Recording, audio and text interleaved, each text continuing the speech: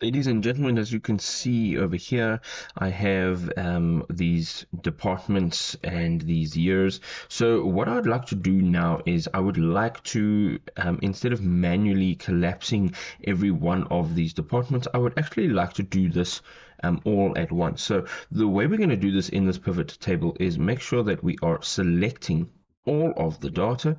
And here we want to right click and you'll see an expand and collapse option. And here we're going to just say collapse, and you can see everything is collapsed, everything is thrown closed, and you don't have to do it manually one by one. Now this can be very helpful if you're using large amounts of data and you won't have to go through each and every one of them and collapse them.